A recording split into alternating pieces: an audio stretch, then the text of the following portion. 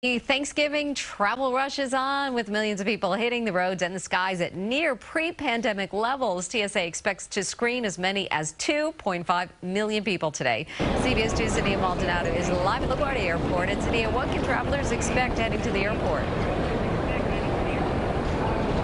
Well, Mary, as you can see behind me, a steady stream of people here at LaGuardia Airport, but nothing too chaotic, at least at this hour. Those we spoke with throughout the morning and early afternoon tell us they're following the usual tips today, such as arriving to the airport 2 to 3 hours before their flights, which is a good thing because the Port Authority is still reminding travelers they need to expect longer than usual wait times at TSA checkpoints.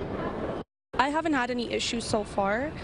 But it was pretty smooth this morning. Yeah, no lost bags, nothing. More than 6 million people are expected to travel through the tri-state area's airports and roadways throughout today until Sunday, according to the Port Authority. Here at LaGuardia Airport Wednesday morning, travelers prepared for delays but pleasantly surprised. I head to the ticket counter and print tickets and just make sure I get to the gate fast. Today we didn't do any checked bags, so it was super easy, super smooth. There was no delay, and that was our concern for weather, which is why we took the earliest flight out, because a lot of flights have been getting canceled in the last couple of weeks. About 55 million people in total are traveling for Thanksgiving this week, according to AAA. And although the vast majority will drive to their destinations, about 4.5 million Americans are set to fly. That's up nearly 8% from last year. Following 2 holiday seasons in a row marked by COVID-19 restrictions, people are ready for a normal dinner around the table. We had to arrive 3 hours prior to our flight.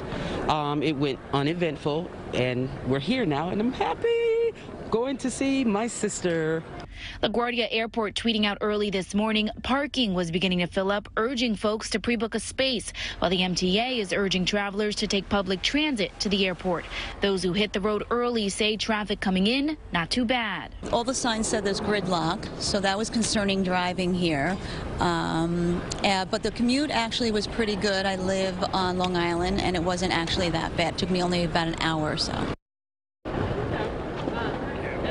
Well, things out on the road may have changed since then, as AAA says the worst time to be driving is today. In fact, they said the worst hours are between 11 to 8 p.m. So if you can hold out before hitting the road, either late tonight or early tomorrow, that might be your best bet. For now, we're live at LaGuardia Airport. Zinnia Maldonado, CBS 2 News. Zinnia, thank you. And stay with CBS 2 and CBS News New York for continuing coverage of the busy travel day. We also have a lot more travel information on our website, including a flight tracker. That's at cbsnewyork.com.